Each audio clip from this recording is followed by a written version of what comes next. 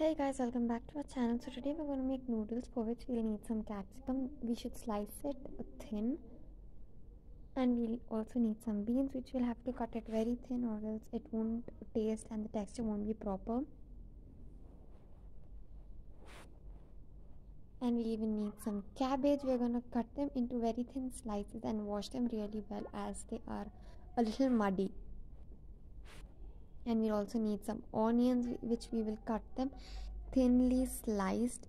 Now we're gonna boil the noodles, for which we need to add some water and oil with some salt and mix it really well. And then we're gonna add the noodles, which is raw, and then boil it for about 5 to 7 minutes.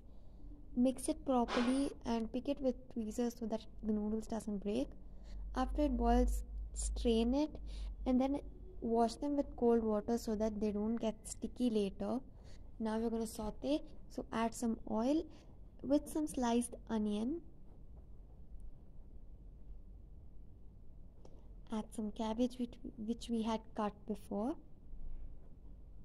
along with some capsicum, beans, and if you want you can add other vegetables too, but I didn't have at home because of the pandemic.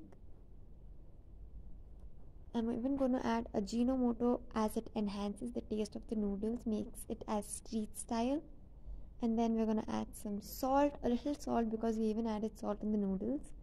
Even adding some pepper to give it a little spicy taste, and the boiled noodles. Mix it really well.